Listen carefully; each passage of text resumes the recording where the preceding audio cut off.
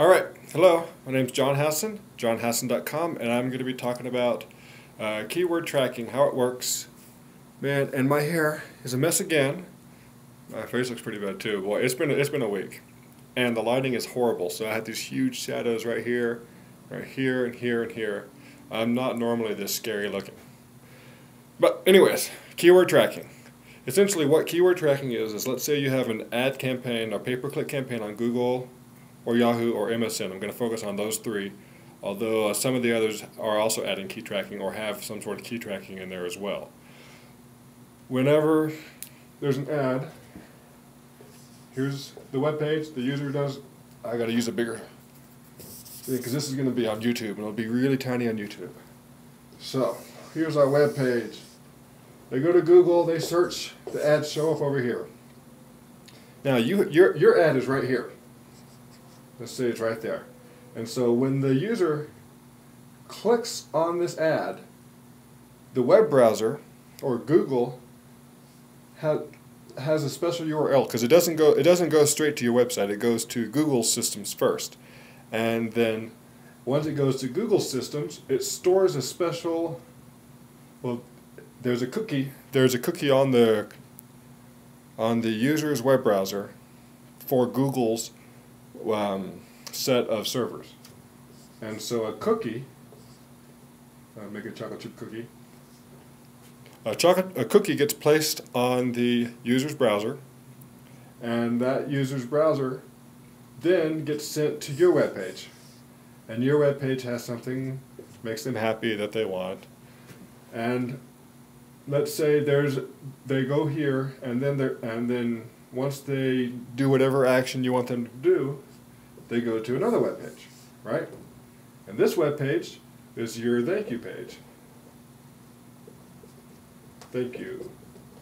Now, this thank you page has a little bit of a snippet of code. It's usually some JavaScript or an image or something like that.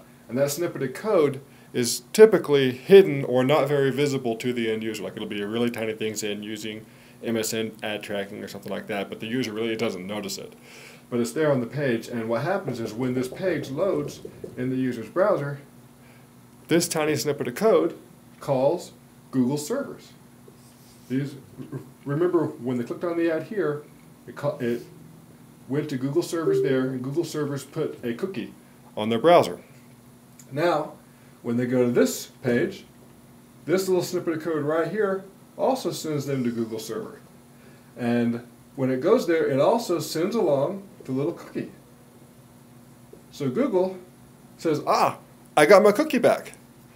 And it takes the cookie and it compares it with it looks at this cookie and it compares it with information it has in its database of who clicked on the ad, who put the cookie, who did I give that cookie to before, and now they're coming back. And so that's how it knows that a particular keyword in your campaign created a conversion. That's essentially how keyword tracking works. And here's the cool thing about that is now you can go into Google or Yahoo or MSN, and when you can look at reports, and you can actually see this keyword. I had 10 clicks and I had 1 conversion.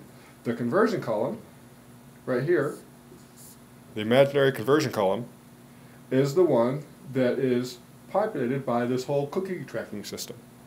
And that's essentially how the keyword tracking works. Now, if you're wondering how in the world do I set up keyword tracking?